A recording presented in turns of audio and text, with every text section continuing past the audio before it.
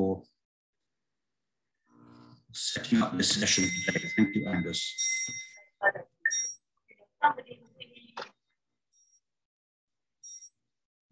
Sorry, got to get rid of this thing. Move on. So I'm going to give a little introduction, and then in a way that's a bit of a personal story at the background to this. So my name is Patrick Corbett, and I'm one of the editors and your host this evening. I retired in 2020 from Heriot-Watt University as a professor of petroleum geoengineering after 40 years of working in professional geoscience in oil and gas. Little did I expect in those years that I would now be publishing a book of poetry. It all started with partial retirement. My longer-term retirement project is to walk the length of the Utah coastline with Kate in random sections as dictated by availability of time and transport and weather, friends, family. And walking gives you a lot of time for quiet reflection and deep thought. Walking allows us to be in our bodies and in the world, said Solnit in 22. This is where my poetry comes from. Nan Shepherd said, "I walk, therefore I am." So geoengineering, that subject to me has always meant the seamless application of geoscience and engineering for the benefit, ideally, of humanity. Professional geoscientists and engineers face many cross-disciplinary challenges, communication being the strongest every day. But as geoscientists, we also face a challenge to improve communication with wider society. And this poetic medium has offered me potential new avenues in this respect. So could geopoetry be the bridge between geoscience and society? My father wrote poetry, and that must have been an influence probably long before geology grabbed me.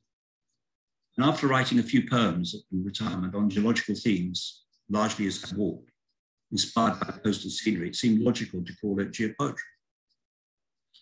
So inspired by Brian Lovell's earlier geology and poetry meeting, 29, I set about organizing, 2011, I set about organizing another meeting, Geological Society meeting in 2020, and I thought we'd call it geopoetry.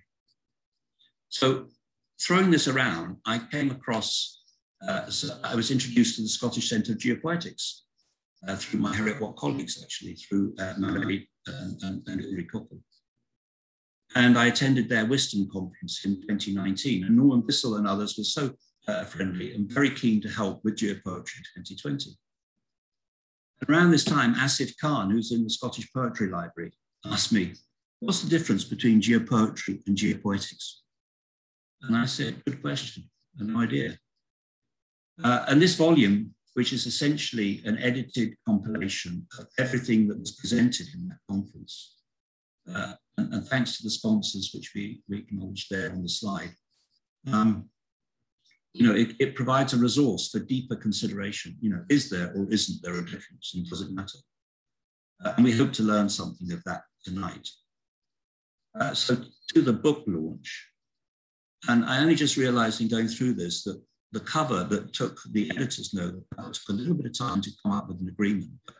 It must have been Angus there, because we've ended up with a picture which is the stack of Angus, thanks to David Gage. So, stack of poems, the stack of Angus, it seems very appropriate for a book published by the Edinburgh Geological Society, which Angus is a stalwart. So to the book launch and to this evening session will run, we're going to have some readings, and we've got two sequences of readings. Sequence one, and we're going to have a round table with some of the authors that were involved in some of the essays. And then we're going to have some more poetry readings. And then Sarah is going to review our website, give you some thoughts, some idea about the unique volume, which has a website attached to it. And then we'll have time for questions and answers. And you can be sending those in by the chat if you wish. And then we get to the acknowledgements. And here, alongside, I've used Rachel Tennant's image, which beautiful painting with poetry overlays. In the book, we tend to have to paint it separate from the poetry overlay. But this was one of the things that would have looked beautiful if we could be there live instead of being online.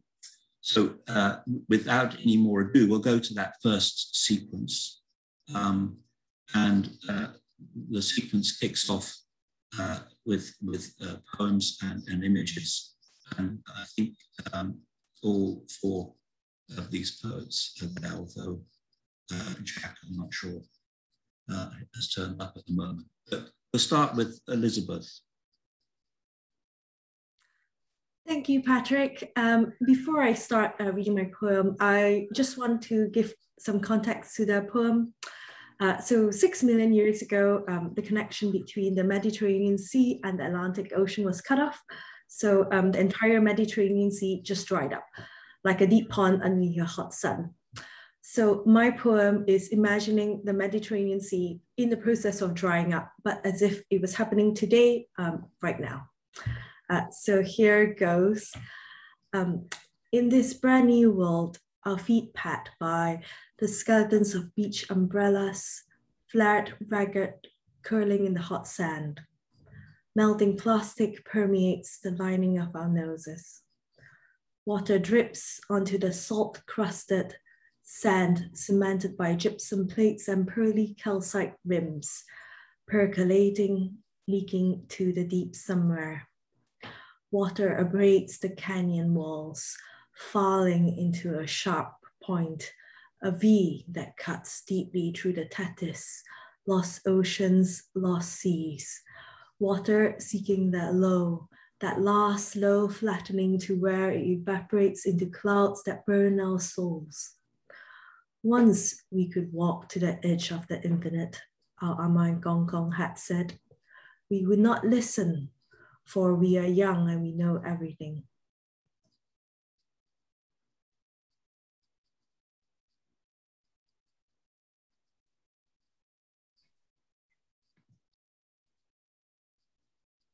So to John, who was there.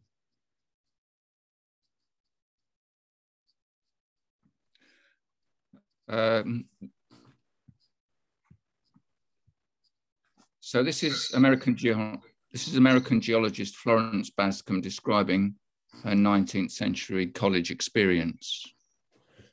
At university, they put me behind a screen, for I was not to be seen by the studying men. Was this because I was such a blinding distraction, or was I an unfortunate fact to be kept from the fiction of a superior fact-finding gender? Anyway, day in and out, I was put in doubt behind that screen, hidden, but not pretender. For whose discovery was it that local cycles of erosion were not the supposed 2 or 3, but at least 9? Yes, it was mine, in spite of the persistence of those efforts to erode my existence.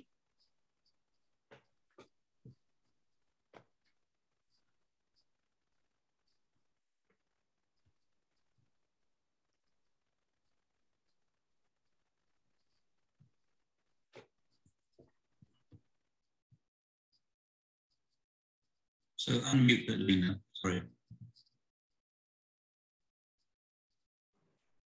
Streams with the dry land wipe away the sand grains, then consign them to the ocean bed.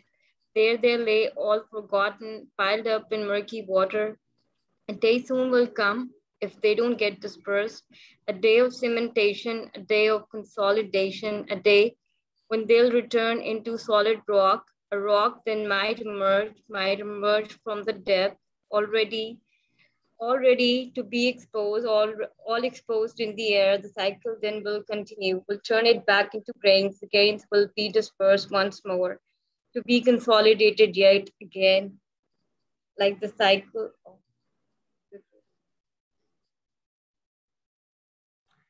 Like the wig, to be consolidated yet again, like the vigorous cycle, the cycle of my vigorous dreams.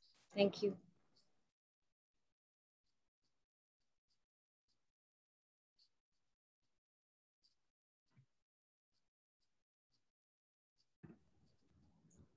So I think that we've lost Jack. So what we'll do is we'll go on to the next phase, and then if Jack.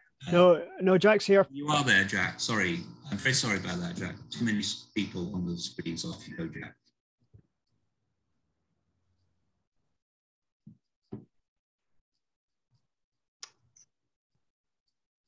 Hi. Sorry, should I start reading? Yeah, please do. Hi. Thanks, everyone. So I wrote this for the Hugh Miller competition, which was inspired by the life and career of Hugh Miller, a geologist and a devout Christian, and he explored how the two informed each other in his book, The Testimony of the Rocks, which really spoke to me at the time as a lapsed Catholic and as a scientist. So this is my poem. From a pew of sandstone and greywacke, I watched the tide fall from Sakar Point like a shallow breath from scarred lungs. Scotland, self-assembling cathedral, I love the rough-hewn altars you dragged out the seafloor. Like any man with an eye on the line and a smile caught on his mouth like a hook, the cliffs are at my back, and eternity stretches ahead, above, beneath. Today, I will worship whatever I find under the sky's soaring vault. I will sit with the stone and sand, listen to the waves, and what little God I have left. Thank you for having me. Thank you, Jack. So the next stage, we're going to have a little round table for half an hour. And here we're going to, first of all, ask the people who have written essays in this book. So this book has poems, and interspersed with that has essays. And I've asked each of the authors of those essays to just talk a little bit about their essay as well as introduction. So kicking off with Norman. Well, thank you, Patrick. It's a great pleasure to be here on behalf of the Scottish Centre for Geopoetics. And I'd like to thank all those who read before me. I think it would be good to respond to those poems. Some of them, I would say, were certainly good examples of geopoetry. I just want to outline briefly some of the differences between geopoetry and geopoetics, as I have done in the essay in the book. Geopoetry is the expression of the earth and its geology and the work of geologists in poems, in poetry. And whereas geopoetics includes geopoetry, but is a wider concept and way of perceiving the world. It includes poems about geology, but it goes deeper and wider in its approach to the earth. It certainly puts the earth at the center of our experience and emphasizes the importance of our relationship with the earth. But it's geopoetics is the creative expression of the earth and our relationship as human beings to the earth in a whole variety of ways, in the arts, in sciences, in thinking, and in combinations and collaborations of all of these things.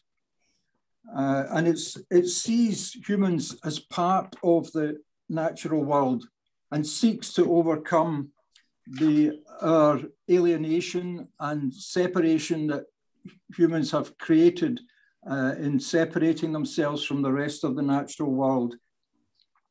As I said, it's also a way of perceiving the world with all our senses and our knowledge, applying our knowledge and study of the earth in our approach to it. And it can be a very, very creative and productive approach as poets and as writers and as artists and scientists and thinkers of all kinds. If I can just find it for a moment, this particular poem is called When You Go Out.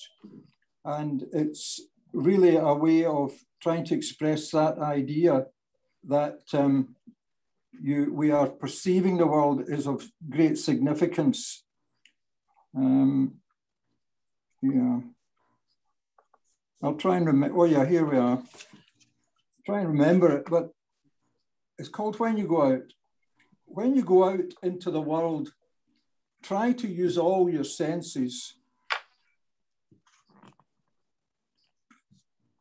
Touch and taste wild thyme, smell hawthorn and kelp. Watch herring gulls soar, listen to the sound of the sea. Above all, open your mind, and who knows what you will find. So that's about perceiving the world from a geopoetic standpoint. I would say, finally, that geopoetics is an international movement.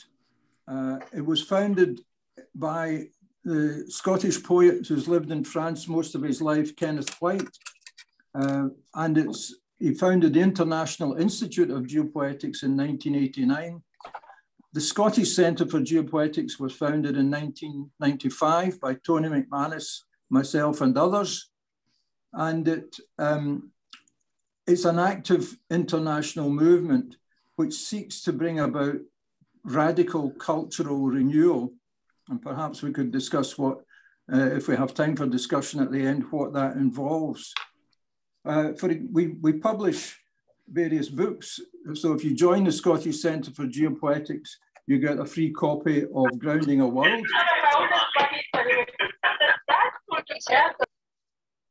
I'm missing all that. Essays on the work of Kenneth White. And we also have an annual journal. In fact, this year, we're going to have 2 issues of it. We've brought out one every year for the last 9 issues. And this year, we're hoping in November to bring out issue 10, because we had so much good work came in earlier in the year that we have 2 issues of it from that. So that's a brief introduction to what geopoetics is about. And I hope that helps to clarify the difference between geopoetics and geopoetry. Thank you for listening. Yeah, and Norman has an essay on that in the book. And the next person here on the table is Yvonne. So Yvonne, if you'd like to talk a little bit about your essay. Sure. Well, my essay about the voices from rock was one that I hugely enjoyed writing. It enables me to sort of meander through a bit of nature writing and pretend I'm Kathleen Jamie for the day. And it all arose from a really enjoyable walk on Arthur's Seat that we were able to do in spite of the pandemic. We had a few people there and we were all socially distanced and we were all outdoors. And we went up this wonderful landscape that's just redolent of volcanism and a very kind of dramatic history. And at intervals, we were pausing to read poems. So my essay is designed for people to be able to follow that route if they want to as well. But you've asked me to come prepared with a couple of things, Pat, and I wanted to highlight how much I enjoyed working across disciplines for this. I think the idea of keeping the geo and the poetics separate, which a lot of universities might encourage us to do, I think that's not really productive. I think we are at our strongest and richest and most fascinated by each other's work and by ideas when we collaborate. It's a huge pleasure to work across disciplines. I really enjoy it. And actually, this whole volume and this whole process of collaborating has brought home to me the strength of working collectively. It's made me think in great depth about how creative outputs like anthologies and like this essay collection actually come about, the role of different people, the role of different disciplines. And I've actually just put in a funding bid to focus on collaborative works that arise because of people's work as collectives across sciences, arts, writing, on climate change specifically. So I'm very happy to come back to my essay in a moment, but I know we need to hear from John. I've had the pleasure of receiving poems from both Pat and John for Magma Poetry magazine, and we're publishing them, so thank you both. This collaboration has seeded all manner of wonderful, wonderful things. So I'm thankful to have been working with you. Thank you for that, Yvonne. Well, there you are, John, that's your intro. It was a pleasure with everyone. And again, yeah, thank you to the editorial board for pulling this together and pulling this off in such a short time scale. It's a magnificent piece of work, I think, and great. The poems embed exactly that sort of interdisciplinarity that everyone was referring to. I was asked to write an essay which was essentially the poetics of climate change, jumping the rails, and I suppose it sat within debates that were happening a year ago around what was effective climate change poetry, certainly within the Scottish poetry community. And the question of whether asking a poet, I won't particularly pick on someone like Caroline Duffy, but let's say Caroline Duffy, to write a climate change poem when they're not necessarily, when they are well-known poets and therefore attract attention and readership, but actually not necessarily embedded in the science and the experience of climate change. And I think the whole, as it says at the beginning of the essay to some extent, the Anthropocene is a fundamental paradigmatic shift, I think, in human relationships to the world, to Earth, as Norrie would put it. It's like Einstein. It's, you know, it is a fundamental. Oh, there's not humanity and nature. There's just one big geological process, and just at the minute, we are driving it faster than plate tectonics or asteroid behavior or solar flares. We are that geological process at the moment, and we need to acknowledge both the physics of that and the fact that as sentient beings, we're the ones who feel the Anthropocene. Other things might die of the Anthropocene, but in a sense, we are both responsible and able to do something about it. And in that sense, I think there's a real challenge to say, how do we, through collaboration, ideally, educate the poets and also break science or engineering away from diplomatic language. You know, they've gone a lot further in the R6 than they had before, but the R6 is still diplomatic language in terms of its ignoring of certain big tipping points. So it feels as though actually in the course of the year in my practice, but also the whole conversation has shifted on dramatically. I'm very involved just now in a set of community consultations in the Northeast to roll something through into COP26, because some people have got space in the green zone. And what comes out is the importance of a community story about climate change. You know, up here where I'm living in Aberdeenshire, in Mar, it's heavily invested in meat production. There needs to be a community narrative in that. And so again, an interdisciplinary discussion between mob grazing, its ability to impact the climate and the economic impact of that on farmers is kind of the stuff of poetry that there needs to be an informed debate, which at the same time has the stickiness and the imagination and the music of something like poetry, and to some extent prose, but certainly poetry, to bring it alive for communities, both local, regional, and national and global.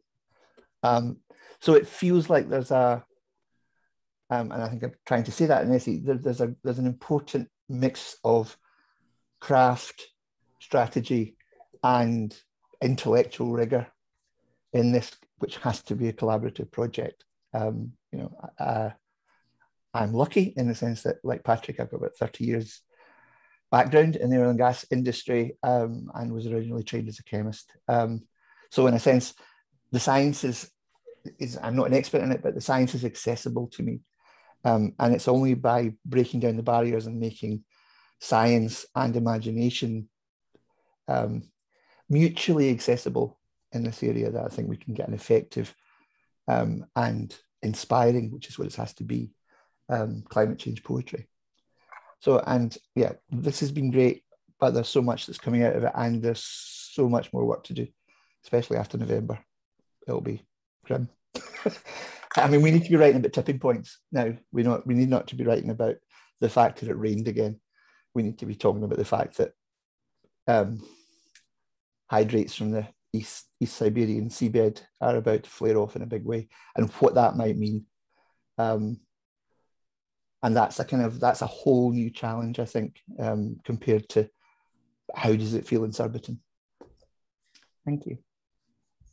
Thank you, John. So that takes on to Brian. So you have the floor. Brian. Okay, thank you, Pat. I came into poetry, as I suppose many people did, through school. But being the possessor of a very short-term memory, being able to recite poems by heart was, shall we say, an extreme problem and almost destroyed the brilliance of poetry for me. I was originally going to become a biochemist, but my short-term memory didn't allow me to deliver all sorts of things that were required for, say, A-level. But being an outdoor type and mountaineering and so on, I became more and more interested in geology. And I eventually did physical geography and geology. Partly, this is one of these peculiarities of the British educational system, that geologists don't do any geomorphology, but most geologists don't really know enough geomorphology when they should, but that's an entirely separate area. But I came into poetry from the point of view of the scientist Miroslav Holub. And when I was at Queen's University Belfast, Holub came over a couple of times, and I was very taken by him as a person, as a scientist, and as a poet. And I think he remains one of the few proper scientist stroke poets. And I also became interested in people like George Mackay Brown and particular Edwin Morgan. And one of my prized possessions is a collective of poems of Edwin Morgan. It was when I was visiting a friend of mine who taught at the High School of Glasgow and was an old student of mine. And his wife, Jennifer, who was in English, said, "Oh, Edwin Morgan's talking down at the high school this evening." So actually, as it happened, I'd only recently bought a collected poems. I went down there and I have my collected poems signed by Edwin Morgan. And the first Macker, I think, is, for me, a very good geological poet. I'm not going to go into that any more detail, but I think he epitomizes geology, Scottishness, and an innate sense of language in a variety of different ways. And what I've been putting together in this chapter is trying to look at a sort of historical view of geological or time-related poetry together. And by virtue of taking field trips to Cumbria, in particular South Cumbria, I became aware, quite belatedly in fact, of the poetry of Norman Nicholson. And I realized that not only was Nicholson a very astute observer of the landscape, which at that time was a very parochial thing. And in fact, he's been decried as a parochial and somewhat religious type of poetry, which at that time, that's the time of people like Ted Hughes and that peculiar poet of the East Coast who wrote Whitsun Weddings. He was really almost disparaged. But by going to places like Millom, which is singly unfashionable, but yet the whole of Millom depends upon its geology, from the mining of the hematite there. And I became aware of Norman Nicholson's poetry, so much so that I'm now membership secretary of the Norman Nicholson Society. But long before that, I looked at his poetry. And for instance, for me, he became the geological poet And if I can read to you a few extracts from his poem called Beck. The water abrades, erodes, dissolves, limestones and chlorides, organizes haulage, every drop loaded with a millionth of a milligram of fell. And if that's not a geological poem, I really don't know what is. So the students looked at me somewhat peculiarly, I think, when I sat on the lecture bench and read that to them and said, well, okay, let's have a look at this. And what Nicholson has done, not just in Beck, but in a whole variety of his poems, is to look at the geology of, in particular, South Cumbria that was around and about him, and described it in poetry. And one of the things that scientists like to do is, okay, reductionism is not the flavor of the year, as it were, but nevertheless, scientists actually want to try and encapsulate what's going on in the minimum possible of words or pictures. And for me, Nicholson does that in poetry. And one of the things that writing poetry actually does is it makes you concentrate things. Unlike, and I hesitate to say, the verbosity of William Wordsworth, but of course he was living in a different age and he is considered to be the Lakeland poet. But in many respects, Norman Nicholson, who lived in Milham for virtually all of his life, though he travelled to Norway and all sorts of geological places, I should add, nevertheless epitomizes the local scenery, not just in the geology, but what the geology becomes to mean for Milham.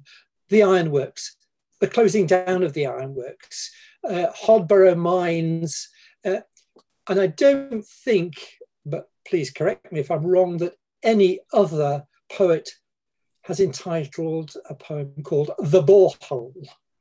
And Pat may like to correct me on that, but whereas Nicholson looks at the borehole from a poetic point of view, but encapsulates basically what's going on when you drive a borehole down and look at the log. The other thing that Norman Nicholson does, and I think it's going to the wider Lakeland, is look at the basic, what he calls the 7 rocks of Lakeland.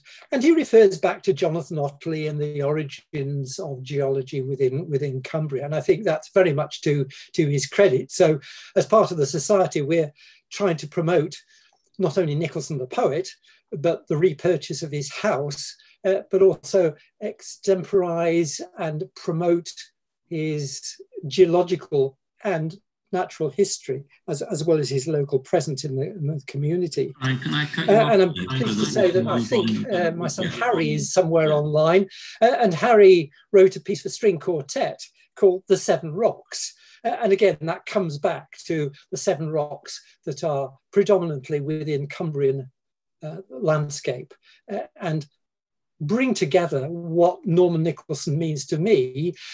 But he's a northern poet. He's an outlier. He's an outlier in the sense that George Mackay Brown is, and to a certain sense, Edward Morgan. And one might also mention W.H. Auden, but I think Pat's going to talk about that later on. So Norman Nicholson is very much a geologist poet. Thank you. Thank you, Brian. Because Rob there has a very aligned relationship with his local area. So Rob, over to you. Thank you very much. Just so first of all, just a pleasure to be here and thanks everybody for tuning in. So my name's Rob Francis. I'm one of the lecturers in creative and professional writing at the University of Wolverhampton. And over the last sort of 18 months, I've had the great pleasure of being the poet in residence for the Black Country Geological Society, exploring poetically and physically the now UNESCO recognised Black Country Geopark. And my essay in part deals with some of those explorations, but focuses mainly on the field of environmental psychology and the notion of place identity that was played out by Harold Prashansky. Place identity is a term used to kind of think about the way in which we as individuals and as communities bring place into our sense of self. And if you think about place as a sort of dynamic arena where memories and families and people and smells and sights and historic buildings and art and culture and all of those great lovely things sort of swirl about and run in their own currents, and it's through our navigation of those things that we start to see ourselves and identify with our places and our locales. But of course, much of that would be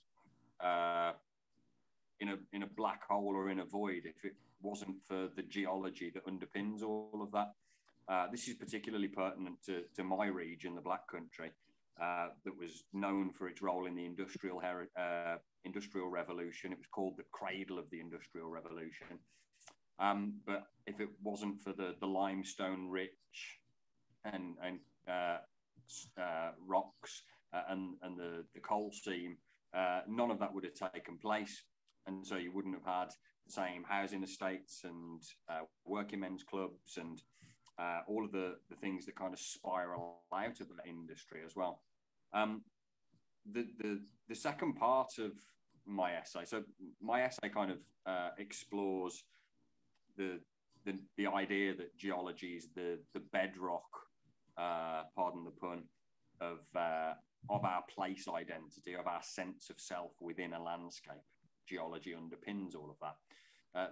The second part of my essay, I suppose, looks at the effects of geopoetry or geopoetics as a way of kind of coming to terms and understanding and reconfiguring our sense of self within a landscape through what Norrie said really in his opening statements about using the senses, about bringing together our instinctual and imaginative sides of our minds with our cognitive abilities.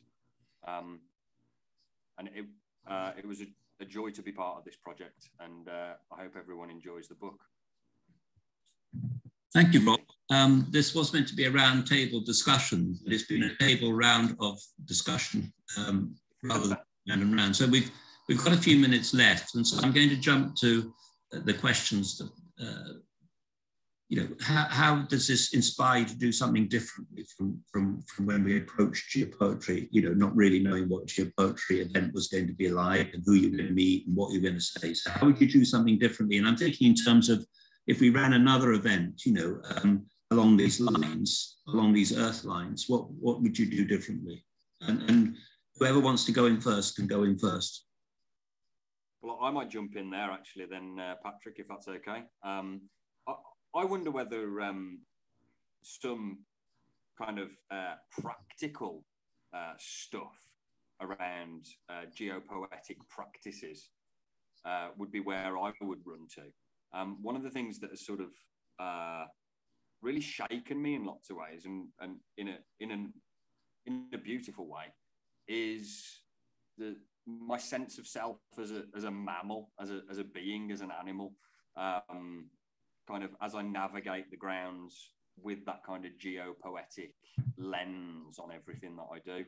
And that's really led me down some really interesting avenues in terms of using different breathing techniques, different mindfulness practices, and sort of different ways of navigating and walking and getting up close and dirty with our terrains. So I think that's the idea of the walk that we were planning to do around was definitely the idea. I think of myself as a slug more than a mammal, but there you are. Did somebody else want to come in on this? Yeah, I would agree with Rob on that point. I think if we a walk would be a great approach as we had originally planned up Arthur's Seat or wherever. But also, I think workshops. I think the concepts of geopoetry and geopoetics are out there now. And the book, I think, will deepen an understanding of that. So I think we then need to move to the next stage, which is to encourage and enable folk to begin to practice geopoetry and geopoetics. And some of the most successful things that we've done in the conferences that we've had every 2 years as the Scottish Centre for Geopoetics have been the workshops, which have attracted various folk from either visual arts or poets or prose writers or musicians or people into creative ethnology, and beginning to apply the creative expression of the earth to their particular interests. So I think that would be a fruitful way forward if we were to do this again, Pat. Okay, and John and Yvonne have got a couple of comments. John? Yeah, I think we're all sort of violently in agreement. I think, experiential practicality and workshopping and getting people engaged would be an important thing to do if we could do this all in real life rather than online. The other thing I think we've learned from this exercise is the kind of interdisciplinary connections that we've created through from the date of the 1st of October 2020 onwards, if you see what I mean, and an approach rather than individuals pitching individually to, yes, I would like to present a poem or I would like to present a presentation, would be almost to pair people up beforehand. So yes, expressions of interest, but it might be quite interesting to say, if you want to play, you have to find a partner. I don't know how exactly we enable that, but I think there's something about saying, setting up the kind of dating agency beforehand and using that to design events, given that we've now got a community. Speed dating for poets and geologists. Exactly, different sides of the table. Is that your idea as well, or you got something? Yeah, fantastic. Yeah, just to echo Rob and John and everything they've been saying about going out for a walk, fantastic. I think that would be absolutely brilliant. Something I was going to ask you, Pat, is if you could bring your enviable rock and fossil collection for a writing workshop. I love writing workshops. I run them for part of my job. Rob will too, and many others here do. There is no greater pleasure than actually physically touching and experiencing a really, really fascinating object. If the trilobites are too precious, don't worry, we can just look at them. But an exercise where you go out for a walk and you bring back a rock specimen, it doesn't have to be a special one, or you bring back a pebble from the shore, I think could be absolutely fantastic. Very, very simple, but very good at getting people engaged and getting them actually writing. Another thing is that Magma absolutely loves organizing collaborations like this. They did some climate change sort of speed dating things where they did actually do pairings, and I've done something similar before for a previous issue. So yeah, by all means, get them involved. Cheryl and Maya really enjoyed meeting you, Pat, and John Bolland as well. So please ask them again. It would be fun. Yeah, my poet friend Ruth Aylett, who some people might know, she turned up today for coffee with a nodule of iron. She thought it was a cannonball. She thought it was an iron cannonball that she'd found in her allotment. And I said, no, I think it's it's a silverite nodule from the ironstone in the Carboniferous. And so, but it was an inspiring object, and I told her to go away and write a poem, or I suggested she might write a poem. Any other comments there? I mean, I think, as Yvonne alluded to, and as we said, Geopoetry 2020 did plan to have workshops and did plan to do some of this stuff, but are we going to have a 5-day event, or are we going to have a sort of half-an-hour event? I mean, I suspect it's going to be longer than 1 day next time. I think that's something that is going to happen. We're going to have longer than originally. Geopoetry 2020 was going to be 1 day, and we were going to try and cram a walk and a workshop and readings. I think we have such a wealth of interest and things here that, as Norm says, the Centre of Geopoetics in Scotland has 2 or 3 day meetings, and so they work quite well. So maybe that's something for the future, but I'm not volunteering. Yes, so somebody said looking forward to Poetry 2022, and somebody already asked me if they could submit, and I said, this is not an annual meeting. The last one was 9 years ago, so, but it may not be 9 years into the future. So I think. Can I just chip Sorry, in, Patrick? Brian? Yeah, chip in, Brian.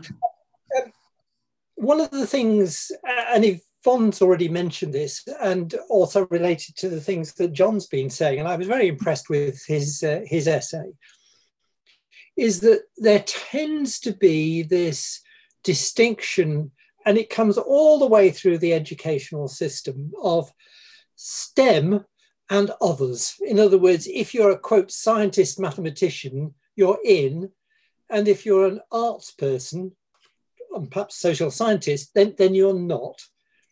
And I think that that's very detrimental to general education, not because looking at these things are important things in their own right, in terms of creativeness, the creativeness of a musician or an artist, whether they happen to be working in plastic art or in two-dimensional sketching and all the rest of it.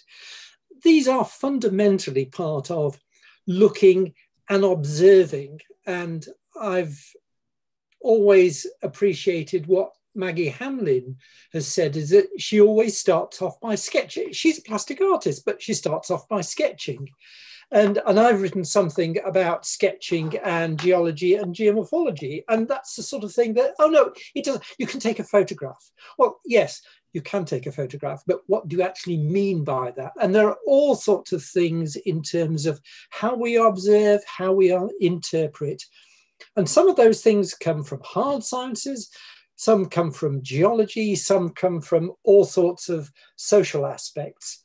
And the important thing to get youth, if I may use that, sort of, not in a pejorative sense, but general sense, is to look at the world as it is and to try and understand it from all sorts of different points of view. And I think geology actually is a good way of doing that, because it brings in things like poetry, as we're demonstrating here, but also in terms of landscape artists and hard sciences. I think we on this call, Brian, on this call, I think we'd all agree with that. You know, I think we would all thoroughly agree with that. I'm going to have to move on because we've got a line of people to read poems. And John, unless you've got a very quick point, I'm going to move on. You're okay with that because you've got your hand up still. So, okay. So in our next sequence, we're going to introduce some new voices and some young voices. Hopefully they're out there. So we're going to start off with Stuart. Hello, Patrick. Hello, everyone. It's great to be here again. Old Boy. So Old Boy is the name that's given by the 19th century survey geologist to the Lithium gneiss. And the Lithium gneiss occurs in the northwest of Scotland, and it's amongst the oldest rocks in Europe. And this poem is my tribute both to the Lithium gneiss, but also to those early geologists. Old Boy. Older than life, the ancient dark whale of Europe surfaces. His back, just visible. Many have tried to remold him, rework him. All have failed. Time means nothing to him. He has it on his side. He absorbs all comers, like or meteorite. All get treated with the same indifference. You are the foundation on which great things lie. Sliced and spliced and stacked. Still the same expression. The sheared out, deadpan, gives nothing away. Peach, horn, and clough, cuff and weed, unravelled your mysteries, old boy, gave you your name.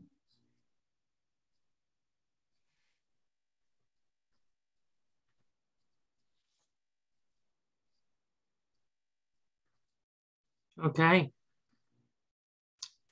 Thank you for the opportunity. Killard Point is a most beautiful place in County Down in Northern Ireland, where I love to walk. I'm going there this weekend. So this is called Killard Point. Before Vikings, St. Patrick, and the early settlers, at Killard Point, an ice age founded. On a coast once again revealed, its flesh stripped, ribs striated. A landscape scoured by forces hard to fathom.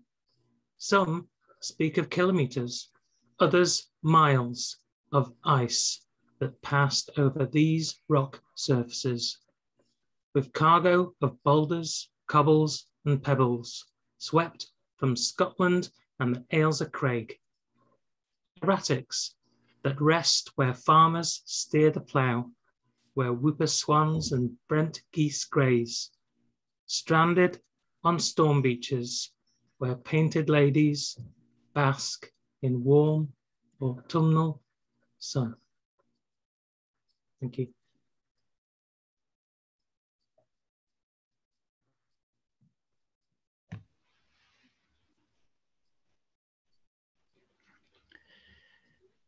Good evening. Time Tide.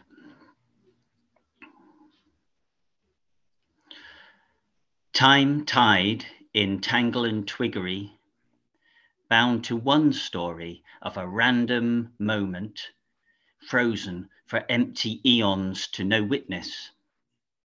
A deep memory in a silent library of strata, until chance and torture reveals in a mist-wrapped dawn on crashing coast or endless peak the drama of that captured scene. And it's gone, lost to time.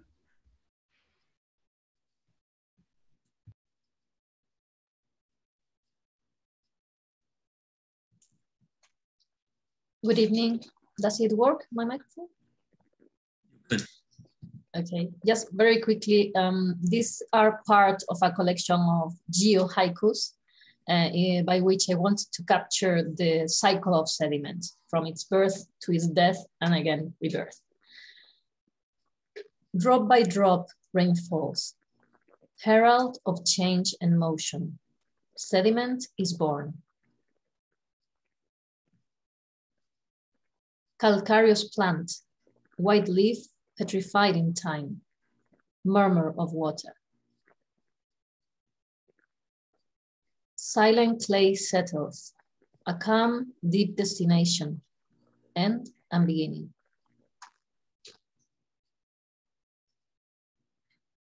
So, okay, so the next piece is to hand over to Sarah, who's going to take us through the online accompaniment to our volume. Sarah, it's over to you. Hello, everybody. I'm slightly different to a lot of people here because I'm a poet and poetry filmmaker. And I'm very pleased to present the Earthlines online site as part of on the Edinburgh Geological Society website, hosted so well by Angus. And yes, so I'm here really to present that and to talk a little bit more about the films that are on there and myself and my role. Here is the page that you'll see when you go onto the site. And after I've done this, actually, just to say that Ken Coburn's film will be played, so you will see one of the films from the site. Next slide, please, Patrick. Thank you. Yes, so I'm a poetry filmmaker. This is still from my film Firewash, and I'm part of this because I have developed a project on family history poetry films, and done a lot of research on my own ancestors, and I go to sites where they have lived, and it turned out that quite a number of mine were miners, and this is from a site I went to stay at. And made a film about and wrote a poem about. and it's called Firewash, and it's about manganese, in fact, a site where there's manganese. So although I'm not a geologist or I don't have that kind of a knowledge, for me, it's a very important subject in terms of place, as Rob was saying, and family and environment, and central to my work and my practice. So yes, so poetry films are short, just to give an idea. I've written a book on poetry film called The Poetics of Poetry Film, which is actually publicized behind me. And it took 5 years to write, but because there are many types of poetry film.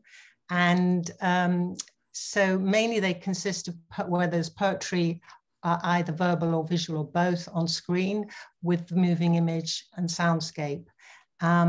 And some of these were very interesting because they were different versions of that, either playing on still photography and having that combined with soundscape, or maybe the moving image and still photography. So there were some very interesting interpretations that came out of geopoetry itself in the moving image. Could I have the next slide, please? Thank you. Yes, this is where you'll see, these are the people who are on the site so far, and some of whom, well, I think maybe most people probably are here today, I'm not sure.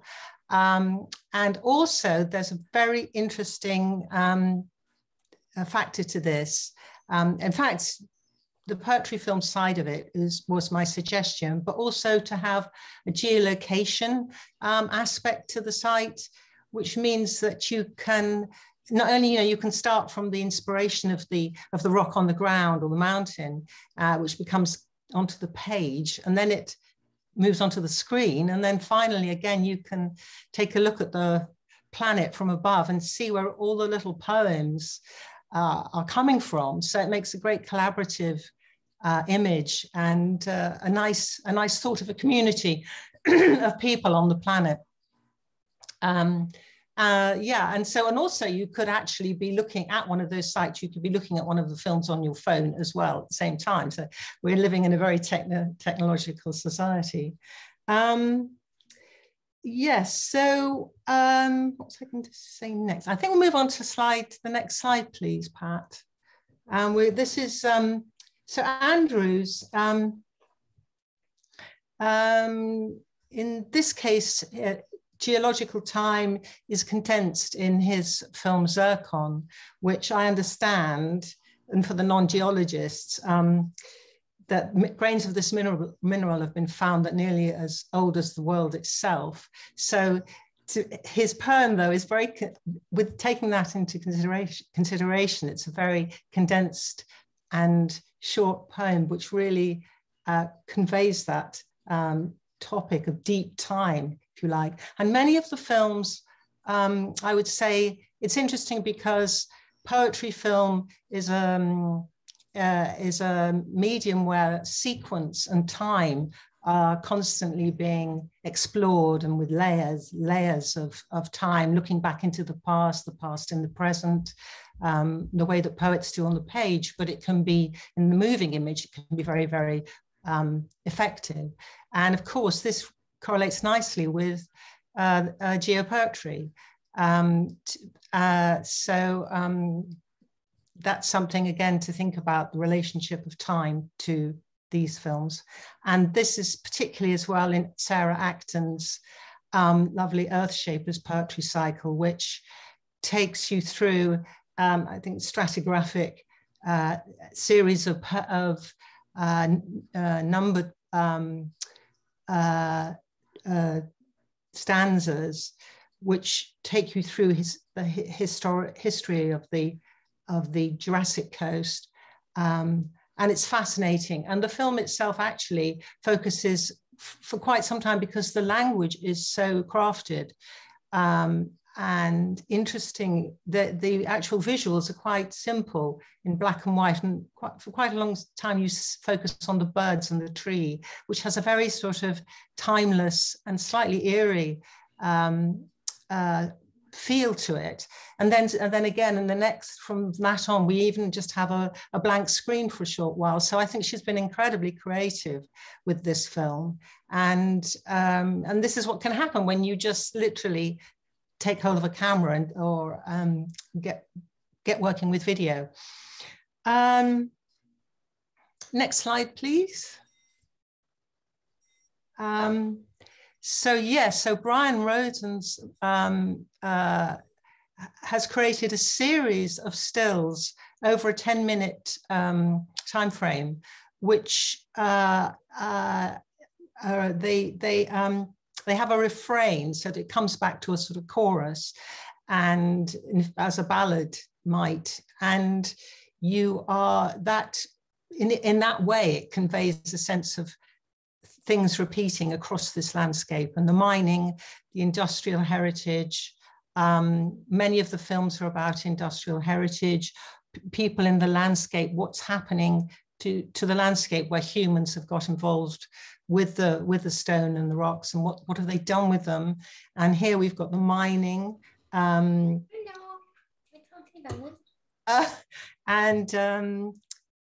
So similarly with Poco Swedger's excuse me, folk song, that that's mining at the center of that.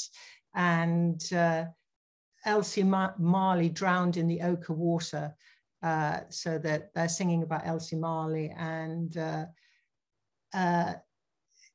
it's effectively this is a repeating refrain often, that mining is coming into the topic, just as it is in my film with my family history. So the next slide is this beautiful watercolor by Rachel Tennant, and she's managed to combine stills, watercolor stills, which is very interesting in itself, with the text and her voiceover. And I think it's an incredibly effective way of doing that. And there are three, there's a series of her Orkney stories, and she's a landscape architect, so you not only that, and a poet as well, of course, so these things are all resonating in her imagery, and she says she's distilling a physical and emotional response that renders the spirit of place, and I think she really achieves that. And I haven't been, well, actually I have been to Orkney, but some of these, not all of these places that she's mentioning, and we're talking about, again, a moment in time. She wants to capture a moment in time, but that's set against maybe a place that was inhabited in the Neolithic period. So you've got these amazing sweeps of time going on in a single image. Next slide, please. So this is Yvonne at Arthur's Seat, and again, here you, in a way, time collapses again, because one poet recalling another poet from history, re-speaking their words, revoicing them in the same place, talking about, the city noise, different city noise, same, but the same moment in time, really. And that in itself has a wonderful resonance. And again, with Pat, this is why I put them together, we're having the imprints made by the dinosaurs, which I just can't really fathom to get my head around, to be honest. I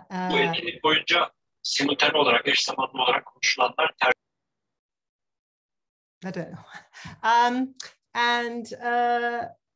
And again, that's contrasted with, he's using still and moving images in this, but he's talking about quarrying, a man removing stuff from the ground. But as that's happening, these in contrast, the dinosaur footprints are there pretty much forever, as long as we can call forever. And so also the stories inside the Dorset pub, again, those are preserved. So it's about preservation through the rock, that particular poem in bare bones. Next slide, please. So now we're on to climate change. And of course, Philip Ringrose's extraordinary, very simple film, really, but gosh, it conveys and taking another approach is just to show how much the world really means to him and to his family, in a sense, in a very simple film on a Norwegian fjord. This is filmed. So it's a very pure landscape, but he's talking about the fragile membrane of this bubble, which one of the younger people blew this bubble, and it floats around the landscape. And you get the feeling that this, yes, he's talking about birefringent prismatic shimmer, for example. So you've got the scientific language with a sense of how we must treasure the planet. So that's an unusual way of looking at the eco problem we've got at the moment. And on the other hand, in the next slide, we have John's film, which is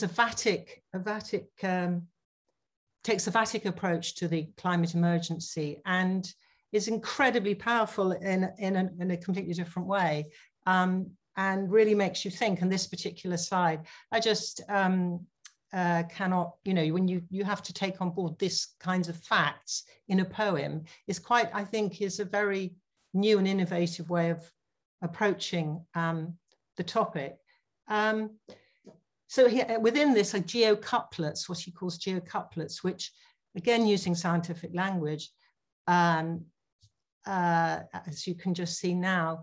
And so it's really a composition. This piece, his work is a composition of different movements, is what I really felt. And they develop. And he says, watching the forecast, faced with disaster after disaster. And the other images, of course, show us where we are now on the planet as we are consumers. Can we do something? And that's the big question. And then my final slide is Ken's Close, which at first glance, you might think, gosh, this is a very simple poem and film, but gosh, I began to realize how layered it is, and sort of an oscillating pattern of temporal and spatial and linguistic dualities. So he in 1996, I think it was, yes, he was at this exact same spot with his 4-year-old daughter, and a moment was caught in time where he saw her. They were waiting for a bus, and he saw her, and a poem, I suppose, came straight to him, a bit like in a station of the metro, and that moment was fused into this poem. And he talks in the poem. It talks about the past and the present are contrasted. The past ghosts and fanatics of now, newspapermen who are fanatics of now, and airy bridges marry with rock.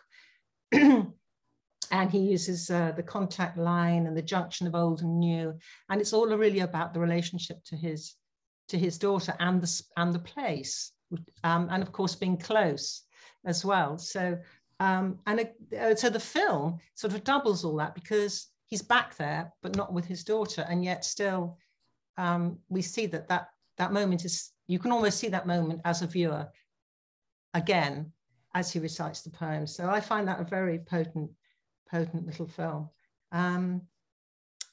And yes, so I think those are some examples of poetry films or video poems or audiovisual work on the site, and I hope that it will grow and continue. And so now I'm going to hand you back to Pat, and we're going to see the film, Ken's film. Thank you very much. So now we're on the site, and we're in Ken's section, so you have another little biography there. And then here we have Ken's poem, and it starts in silence, so don't think you've lost the sound. It starts very silently.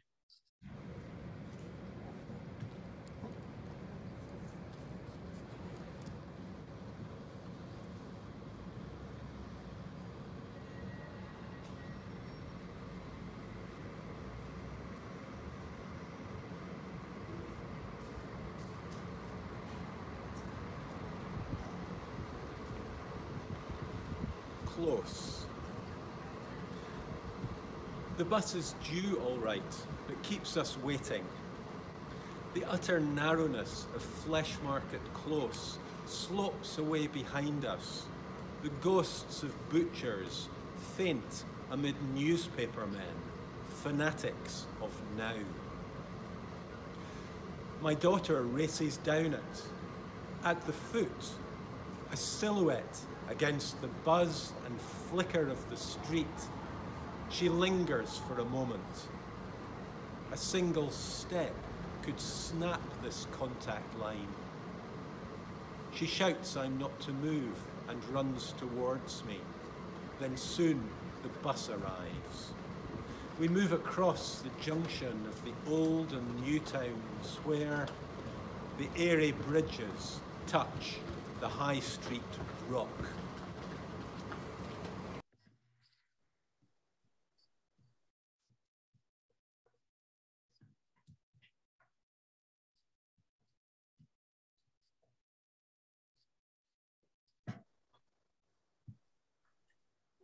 Okay, so now's your chance to sort of fire in some questions, and you can do that through some nice comments coming back on the chat. If you're looking at the chat, you can either put some questions in there, or if Angus switches on your mic, you might be able to speak. This is the time for some questions to the audience. You'll see that's Ken Coburn standing on the hillside of Arthur Seat with Yvonne from an earlier poetry walk that we did, which gave us the inspiration for taking a poetry walk up over Arthur Seat. So any questions? And that's Andrew. You can come in from the cold, Andrew. Andrew's boots there. Andrew has a poem.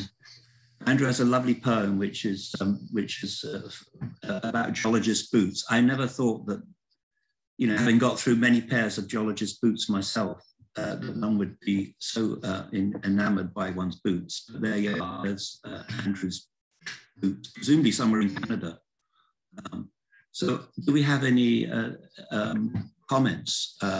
If you have no questions, you have comments. You can put a poem in the chat if you wish. Some of the people who have already spoken may want to come back and add some comments to that.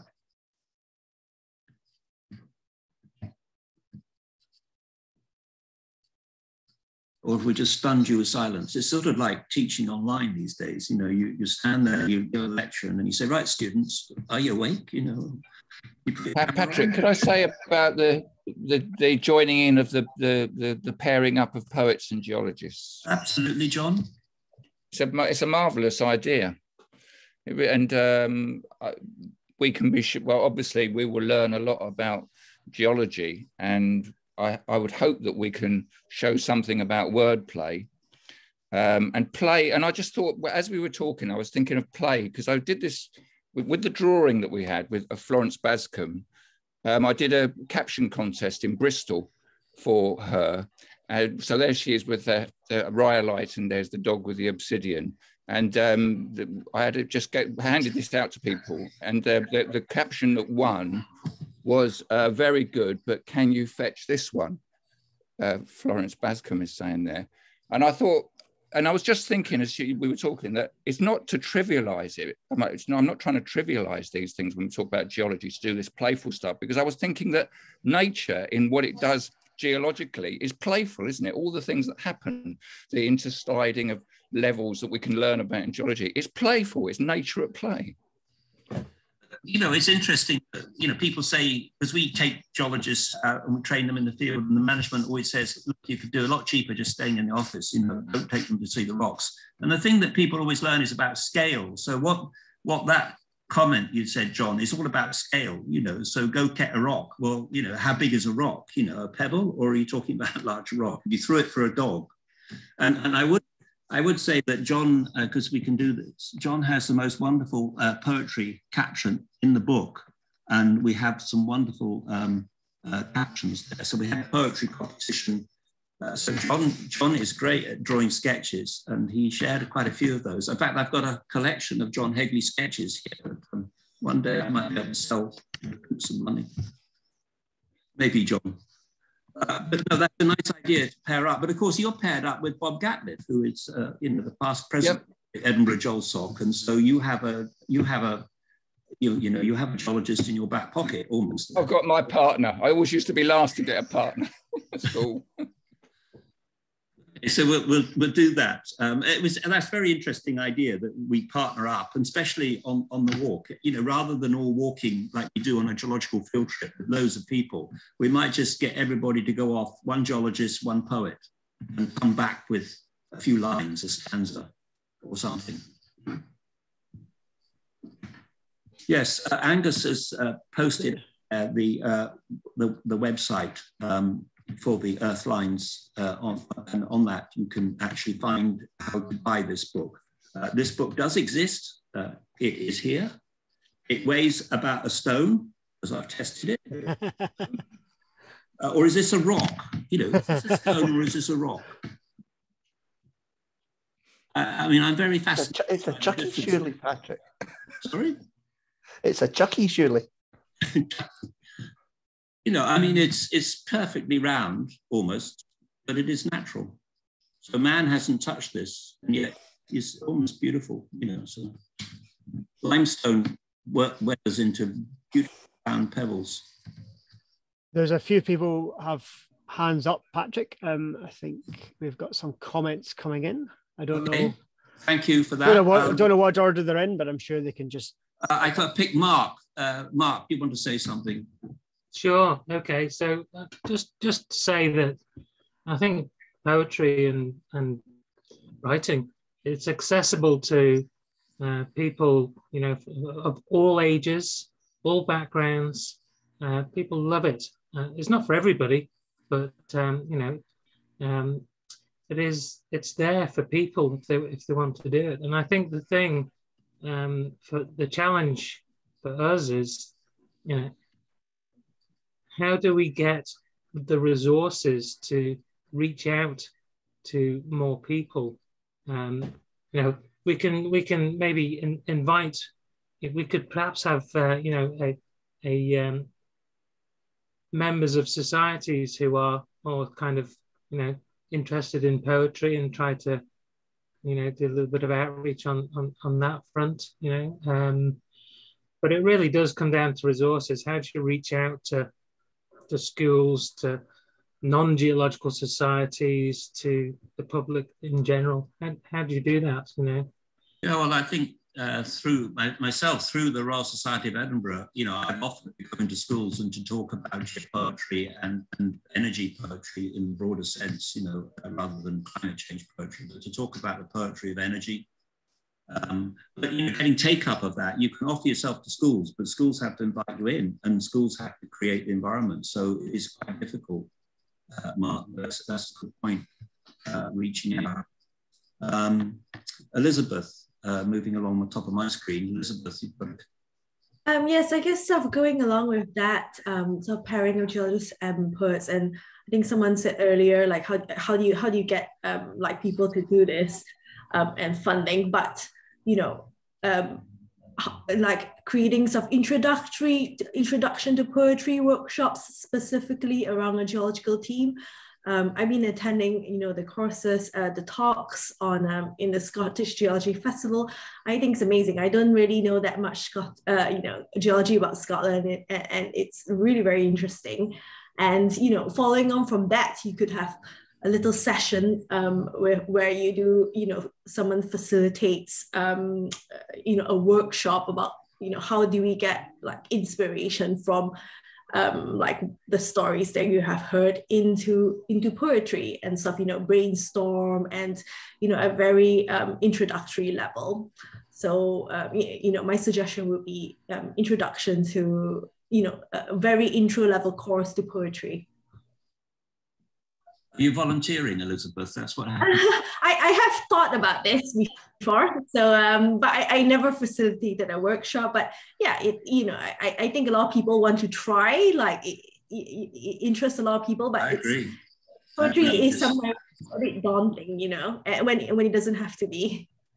Yeah, no, I think Brian, remembers poetry at school, which was remembering vast tragedies of text, and it's a memory exercise, and Whereas, you know, like John was saying, it's really about crafting from some words, you know, and I think just getting the words down on the page and then seeing how they flow is the way I start with things.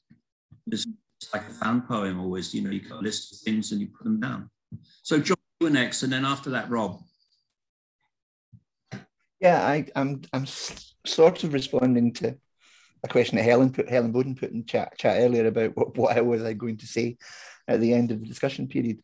And I guess I was responding to Brian's statement about, in a sense, in the educational establishment, STEM being in and arts being out. And, you know, I'm not sure about in groups and out groups. My own experience when I was, well, several times a student, you would see scientists and mathematicians reading the English literature and philosophy and politics and history stacks, but you almost never saw arts-based students reading the stats or the physics stacks. So there's a literacy thing that I think says that in a sense it's more important to engage poets with the science than actually necessarily scientists with the poetry. And that's not to say that because we can all speak, well, because we all speak a language, in our case mostly English, that anybody can write something. There's undoubtedly craft involved, but the barriers to this kind of interdisciplinarity stuff, I think, are greater from arts to science than from science to arts. I guess just relating to something that was said earlier as well, one of my current projects is a deep, it's going to be a very long poem, a deep time exploration of the Devon water catchment, because I've kind of come to a conclusion that water catchments are what they're all about. Plank time is a real challenge, especially in Scots, but it puts us up against the problem about how you write poetry and keep interest if you don't have a protagonist, if you only have process. And I think that's one of the big challenges for geopoetry is, you know, how do you write a poem where for 600 million years nothing much happens? So the 600 million years between recombination and ionization in just after the Big Bang literally is 600 million years where nothing happens. There's no light, there's no ionization. We're waiting for the spark to happen. And there's I think there's really interesting poetic craft challenges in there in how you relate to that kind of deep time. You know, as Sarah referring to the Neolithic as a big time scale, and I understand, and yes, it is, but it's against 6.5 billion. So there is there's lots of interesting stuff to learn on both sides here, I think. Thank you. Thanks, John. I saw there's a comment from Kirsten, who's just starting a PhD in this, and there's a quote in the inside cover from Cecilia Reed, who's also a PhD student in this very area. So, you know, there are these younger people coming through. It's a bit late for some of us to start PhD again, but, you know, so, you know, people coming through interested in this. And I think this, you know, Cecilia makes a comment, this is a great place to start, great reference book to start with, you know, so that's quite nice. Somebody can analyze it in great depth. So Rob.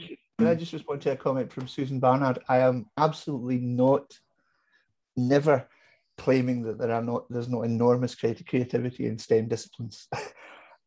It's that it operates within a more rigorous framework, disciplinary framework. Geologists are in STEM, I think, and we have to create things all the time, you know, because you can't read the rocks without creating. So, and we have nothing better than sketching. You know, it's Geology 101 is draw a sketch.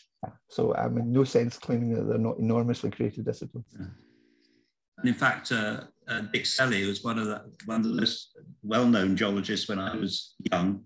You know, he's got his field notebook in the book with some lovely sketches and a poem in which was also in Arabic. You know, geologists singing at night around a campfire, making up poetry and singing. So geologists are full of imagination. So Rob, your point. Yeah, well, two really. On the back of what John just said about the kind of difference between connecting the arts with the sciences and the sciences back to the arts, I agree really. I think in my experience, there does seem to be a kind of a postmodernist skepticism the arts and humanities towards what might be seen as the kind of essentialist sciences. So that might be one of the kind of stumbling blocks. The other thing I wanted to say really was to kind of bring it back to these ideas of collaboration and the kind of speed dating and whatnot. It all sounds really, really great fun, and I think we all agree that it's how useful it would be. But it also comes with a kind of geopoetic pedigree as well, because it's very much in keeping with the Canadian poet Don Mackay and his ideas of forging a crossing point between the great amazing facts that scientific observations can lead us down, with the sort of more tricky to trace mystical and poetic vision.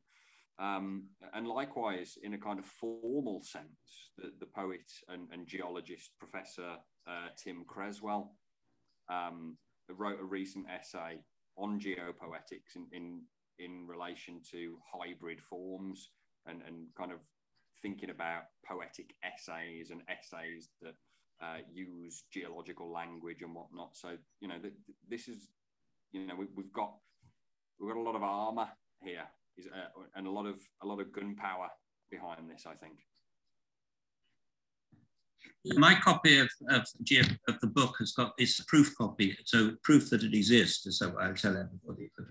Your copy will not have a folding cover like this. You also have a nice cover, thanks to Sarah's observations on the proof copy. So now that all sounds great. And the comment that Mark made about how accessible, I think Helen Natras has got this well-being group where they talk about geological poetry and how that is quite important for them. So, you know, there's also this well-being stuff that we're into these days, worrying about people. So I think there's a role there also for geopoetry. Of course, what I discovered in the geopoetry was first, you know, back in the 1950s, and it was basically Hess talking about plate tectonics in the days before they had the evidence. And he basically made up the story that South America had moved apart from Africa with no data to support it. And so geopoetry is what my geophysicists say is geology don't have any data, they just make it up, you know. So that's basically, it's quite often thrown at geologists as a bit of a rude word. You know, you guys, you just make it up. And of course we do. And, you know, 2 geologists, 3 stories, you know, we do. But Patrick, don't forget about Arthur Holmes. I will never forget that. His big red book is sitting up there, propping up my bookcase. So I have mine too, but he's basically been sidelined partly because of the fact that he published in a, quote, obscure journal. But that's another story, I think. Yeah. Okay, Brian. On that note, we're going to, I have the role of sort of this closing comments. Yeah, please do, Norman. Yeah, I just think it would be very good if the editors and any other folk who are here tonight could get together and discuss. Well, and once the books are out, I'm thinking in a few weeks' time or whenever, could talk about how to take this forward. I think it's been a really important development, and it might be, for example, the Scottish Centre for Geopoetics usually has a conference. Usually it began with a 2-day and then it became a 3-day conference because there were so many proposals for papers and workshops. So we were possibly thinking about a conference next year in a place that has some geological significance, perhaps, where we can get a decent big hallway, as we did in Seal, the Slate Island. So I think it would be useful to discuss how to take it forward. There's a lot of great ideas come up tonight, and I think we're open for emails. The editors, people can. Yeah. And Norman, I'm coming to visit Lung in the end of this month, so we can start the conversation there. And the books, we told that they will be with us on Tuesday next week. So by the end of a couple of weeks, everybody will have their copies, and all of the contributors will have a copy. And I hope everybody else here will purchase a copy. It's extremely good value because all of the work and my closing comments are really just to thank everybody, because you know, all of these people have put in time and effort here for zero payback, you know, so this is a voluntary thing. The benefit, if we do make a surplus, will go to charities, including the Scottish Poetry Library, the Scottish Centre of Geopoetics, and the Edinburgh Geological Society. My job is to make sure we don't lose money on this project. Well, we have that job. But all those people are the people that I need to thank. And, you know, there's a few more. I couldn't get them all on one slide. I couldn't even get everybody on one slide. And clearly here, I can pick out Sarah, because Sarah single-handedly has kept the editorial process rolling forward, and every single full stop in that book has been checked. And I have had to learn about end rules and end rules and ellipses. I thought ellipse, you know, I thought that was an ellipse, but you haven't heard the ellipse. And, you know, there's been our copy editor, and she works with the BGS, so she's done this, you know, mostly on a voluntary basis. Angus, you know, has been a star. And that photograph, Mike Grimfett, I mean, that trilobite, that almost an ugly bug, that trilobite, that took 3 different iterations to get that photograph in the book, you know. So that is the most photographed trilobite I've ever seen. So you can buy a copy, you can email us, and I think from there I'm going to say goodbye by going back to the web, or to the music of Govan-Hill Moonshine, Poco Schwedgers. Dave Banks is one of them, is a geologist, and inside that geologist is a very creative partner in a I think the musician rather than the singer is the geologist. So don't worry about that.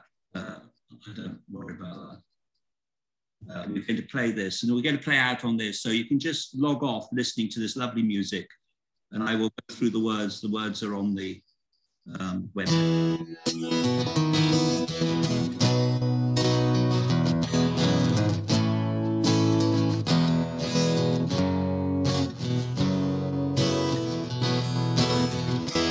Down about Berkeley town, under the sign of a swan, lives a gentle barwoman by the name of Alice Marley.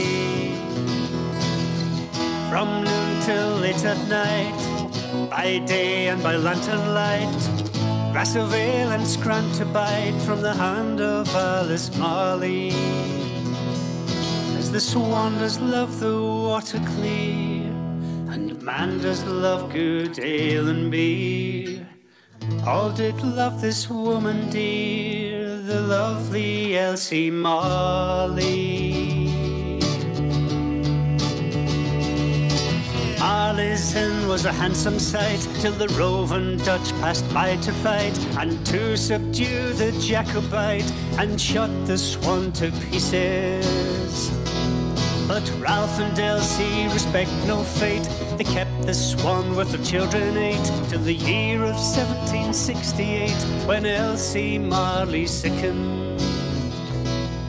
As the swan does love the water clear, that flows from the fells and the Tyne and the Weir, as man does love the amber beer, all loved Elsie Marley.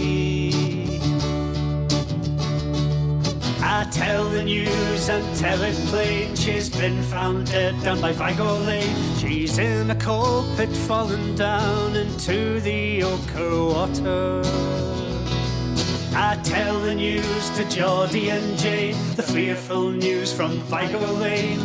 Elsie Marley, she is slain, drowned in the ochre water. As the swan does love the water clear, that fills the pits down by the Weir, as man does love the ochre beer, all loved Elsie Marley. Now Elsie drinks the blood-red water, for the coal has taken Harrison's daughter. Drink ochre ale and coal black porter, in a toast to Elsie Marley. From Baker Hill to Walker's Shore, where call you lads forevermore. We'll dance a jig, we'll rant and roar to the tune of Elsie Marley. From Biker Hill to Walker Shore, we'll call you lads forevermore. We'll dance a jig, we'll rant and roar to the tune of Elsie Marley. From Biker Hill to Walker Shore, we'll call you lads forevermore. We'll dance a jig, we'll rant and roar to the tune of Elsie Marley. To the tune of Elsie Marley. To the tune